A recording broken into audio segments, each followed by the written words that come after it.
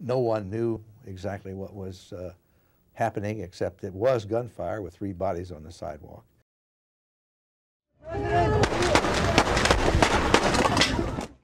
It was 6 shots fired in less than 2 seconds.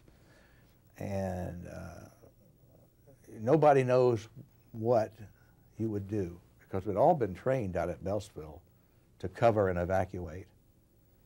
And that's exactly what we did that day.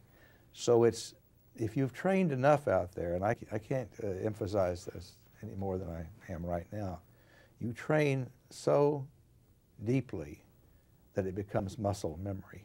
A shot is fired, you cover.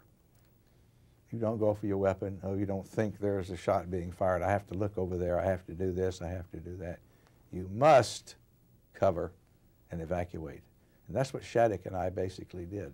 But the hero in all this really is Tim McCarthy, who faces him down. I mean, we've got pictures showing, there's a still picture of Hinckley firing right at him, and he's still standing up there. Everybody else has hit the deck. Everybody is down, but some are down by wounds.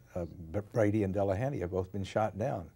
So you've got a picture of McCarthy standing there, and it's a very heroic scene. I mean, he's standing up there, and he's really shielding me from that 3rd shot that would have got, well, the 4th shot that would have got either me or the president. There's no doubt about it if he hadn't been there. So he did his duty that day.